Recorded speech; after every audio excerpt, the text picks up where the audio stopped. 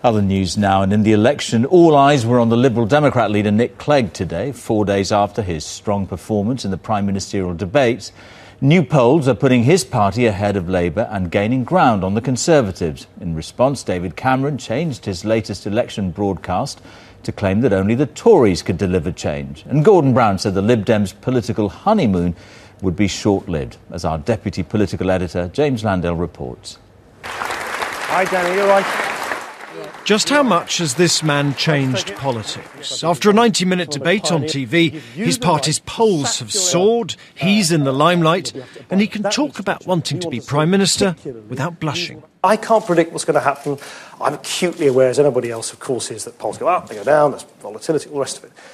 All I know is that the old anchors, the old patterns, the old established routines of elections are breaking down. But all the spin about these opinion polls will count for nothing if they're not turned into actual votes on streets like this in Watford, a three-way marginal north of London, where we asked voters about Mr Clegg and his policies.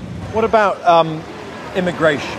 The Lib Dems would offer an amnesty to thousands of illegal immigrants who've been here for 10 years. If they're working, yeah, but to be honest, I mean, I think there's too many, especially the illegal immigrants. What about Europe? The Lib Dems are in favour of joining the euro when the conditions are right, things like that? If conditions are right, then yes, I don't see why not. But the conditions aren't right. But what do you make of Nick Clegg? Who's he? He's the leader of the Liberal Democrats. Never heard of him.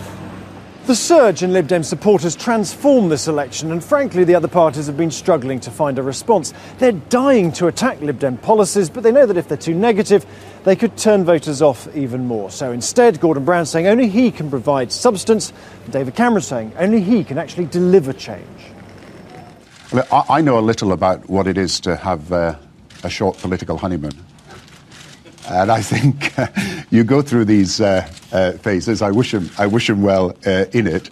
But you know, at the end of the day, as everybody knows, there's serious questions to be asked. But on economic policy, let's be clear. They want to cut child tax credits. They want to cut the child trust funds.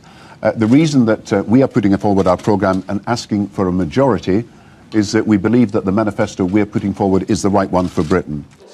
And the Tory leader warned what he thought a vote for the Lib Dems would mean. You could easily wake up on May the 7th and find literally you're stuck with what you've got. You're stuck with Gordon Brown in Downing Street, you're stuck with a deficit, you're stuck with an economy that isn't moving, and nothing has changed. That's why I can stand here and confidently say there is only one way to get real change that really delivers, that can get the job done, and that's to vote Conservative. The Clegg mania gripping Westminster hasn't quite hit Watford, but the dynamic of this election has changed. And for the moment, none of the main parties, including the Lib Dems, quite sure what to do with it. James Landale, BBC News, Watford.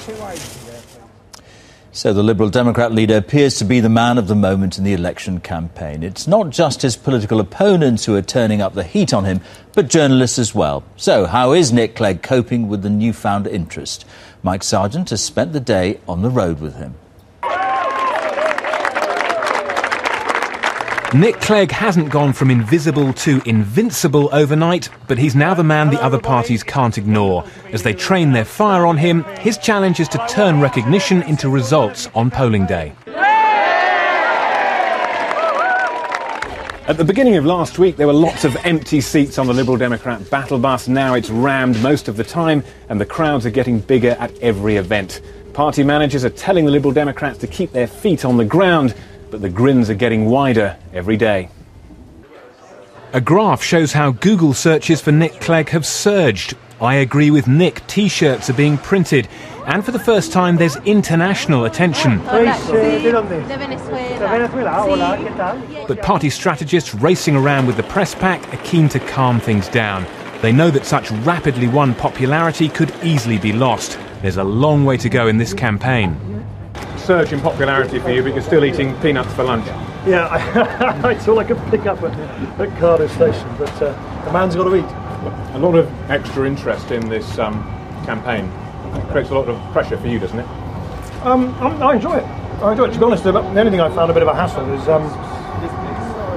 early this morning endlessly being on the phone trying to work out how to get my kids back from from Spain, but I think we worked that out. So, no, I love campaigning, absolutely love campaigning.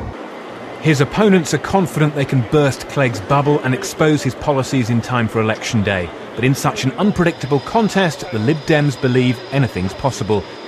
Mike Sargent, BBC News. Well, our political editor, Nick Robinson, is at Westminster now. Nick, what a difference just a few days has made. It's as if the election campaign were turned upside down. That's right. It's the political equivalent of that volcanic eruption, isn't it, George? With political leaders having no idea whether they'll reach their destinations come May the 6th. I know you're used to the kind of hyperbole about these things, but we have never seen a change in the opinion polls like this in an election campaign.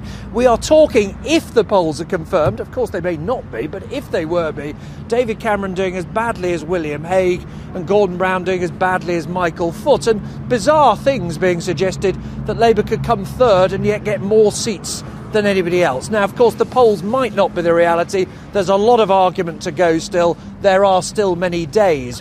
But it has meant that both the other big parties are having to dictate their agenda around the Liberal Democrats. David Cameron insisting he's the real change. Gordon Brown saying that if you go with the Tories, that you will produce a huge cut in public spending. If any of it has excited you, one thing to remember: one more day to register, and then you'll actually get a vote. All right, Nick, thank you.